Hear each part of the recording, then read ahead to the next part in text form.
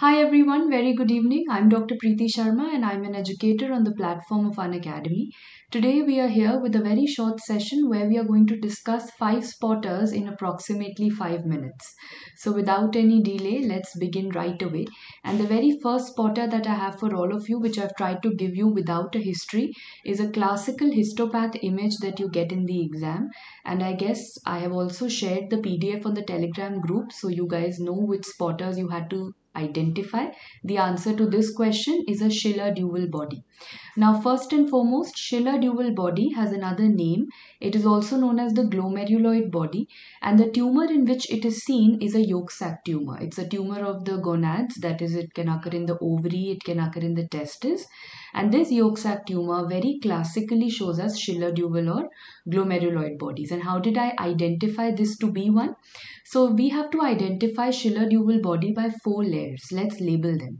The first one that we have in the center has to be a blood vessel. So the first thing in the center is a blood vessel.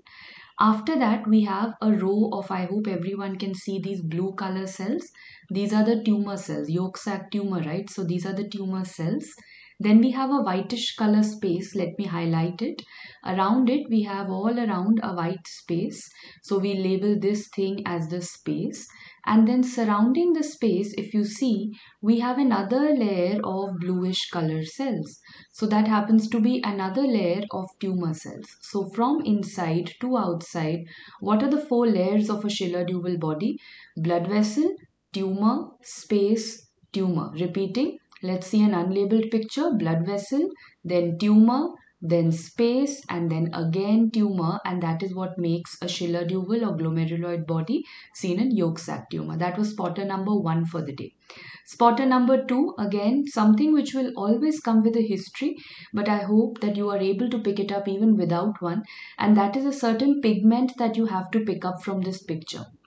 Now, whenever this pigment will be given to you, it will always be given to you with an elderly patient that will be mentioned, or even a normal person, just an elderly age of an 80, 85 and very commonly 83-year-old male or female is mentioned. And if you look at the pigment, first and foremost, the color of the pigment. It's a brown color pigment as I see over here, and the location of the pigment is quite characteristic. It's just around the nucleus. So if you look very carefully, this blue color cell, the blue color aspect is the nucleus, and the pigment is just around it. So I can say that the pigment is perinuclear in location. Now whenever I have an old age mentioned and I have a brown color perinuclear pigment, there is possibly just one answer that should come to our mind, and that is lipofuscin. Now I have a little bit of a homework for all of you. All of you need to type out in the comments below and let me know that what are the stains that are important for lipofuscin. Something that comes in the exam, especially FMG students, this is an all-time favorite pigment that they put in your exam. They'll always give you an elderly male or female, a brown color perinuclear pigment, and they can ask you the stain. So I'll be looking out for the comments below. Okay, coming to spotter number 3, it's actually a collage of 3 pictures. Either of the 3 can come separately or they can come all together like over here, and this is actually to do with the microorganism known as, this is a disease called hydated cyst. How did I identify this to be a hydated cyst? Firstly, the organism. The organism that results in a hydated cyst, I think everyone knows, it is Actinomycosis granulosus. And how do I appreciate it under the microscope? Please remember, you're calling it a hydated cyst, right? When I say cyst, you have to see multiple cystic areas over here. And please remember, these cystic areas are very classically pearly white. So remember, in a hydated cyst, you see pearly white cysts that are present.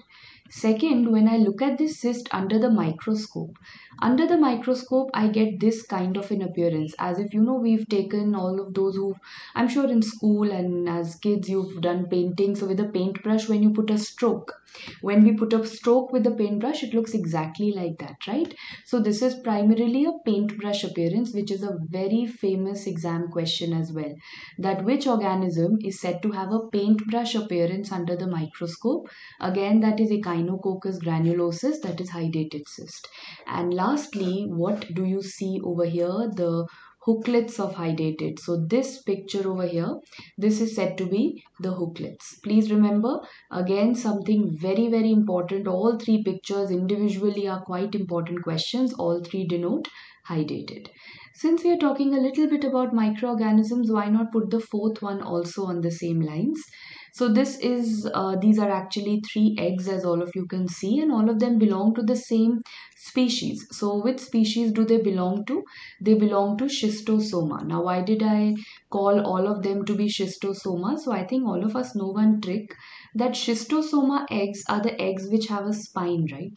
So if I see there's a spine over here, if I see there's a spine over here, and there's a negligible kind of a spine over here. So whenever I see a spinous egg, I'm going to call it as the egg of S for S, Schistosoma. Further, I need to know that which is Schistosoma hematobium, Mansoni and Japonicum. So please remember the first picture, what kind of a spine do we see?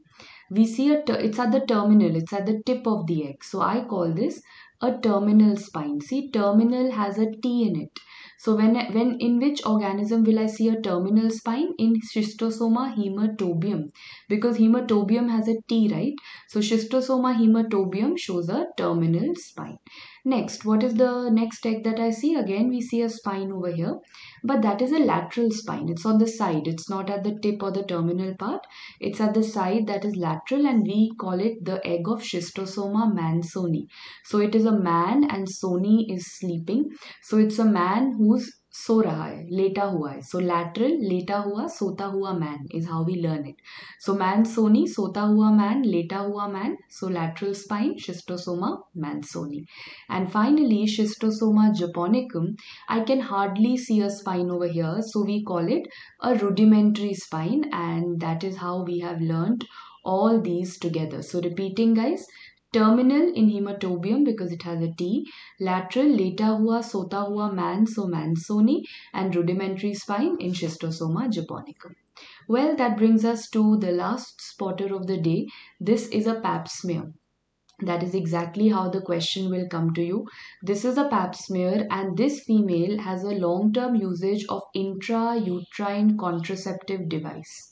Intrauterine contraceptive device was inserted. Now her pap smear is showing you these kind of structures. So what is this? Final answer. This is said to be Actinomyces. I hope everyone, even the history was quite suggestive. In IUCD users, the kind of infection that you expect on a pap smear is actinomycosis. And how did we identify actinomycosis? It's got some characteristic appearance. If you see, they're all filamentous organisms, right?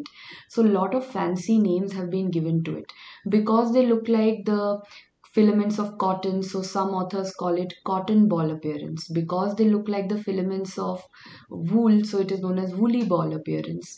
Then there are some people who also say that it looks like a bunch of dust primarily. So they also like to call it dust bodies. Dust bodies is another name given to it, and because of the scientists who discovered them, they are also referred to as Gupta bodies. So all in all of these are names of the same organism, that is actinomycosis. Sometimes in pathology, you also call it as the sun ray appearance. I hope you know why, because all these filaments can look like the sun.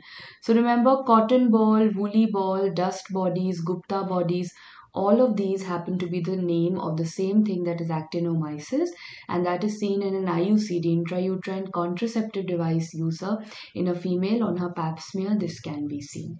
Well, as we had planned, 5 spotters are done and we can wrap up for the day.